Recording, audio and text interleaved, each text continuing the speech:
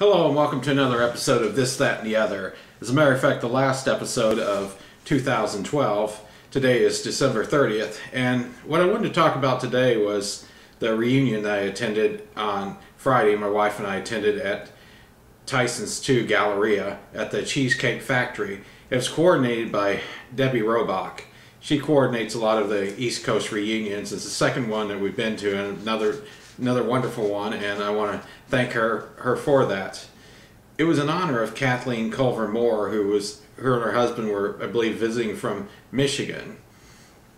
Other people in attendance besides Debbie and Paul Robach were Raymond Harris, Sharon Becker and her husband and daughter, Jim Looney and his wife, Pam and Robert Houston, Rita Weltberger, Ann and Stuart Statland, and Mario and Lori Baroga. I believe that's everybody. If I missed anybody, I apologize, but I posted some pictures and Debbie tagged the names of the people in the pictures, which I appreciate her doing. But it was nice to see some of the same people we saw back in September at Charlestown Casino, or Hollywood Casino in Charlestown, and got to meet some other new people as well. It's a common thing that all of us share memories of living in Okinawa.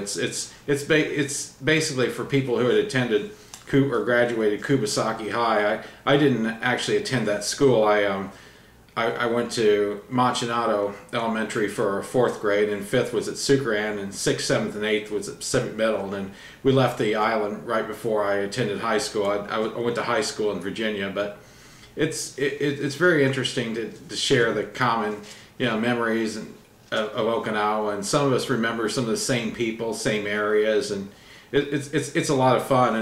And my wife and I plan on going to many, and hopefully getting to one of the San Diego ones eventually, because I'd like to meet some of the people out there. Okay, one of the memories I wanted to discuss today is Expo 75, one of the best times to live on the island. They had various pavilions there. I remember they had one for Italy, one for the USA, one for Canada, one for Russia. I believe they had one for Iran as well. Can't remember what the others were, but they had a Hitachi pavilion, I remember, and a Mitsubishi pavilion. And they had rides, and they had the Aquapolis where you could go down and see the ocean from below. Very interesting piece of construction. I understand it's no longer there. It was finally sent to China to be scrapped, from what I was told. But it was there were also, you could also see hydrofoils and hovercrafts on the water. Very interesting World's Fair to go to. Anybody that was on the island, I'm sure feels the same way about it.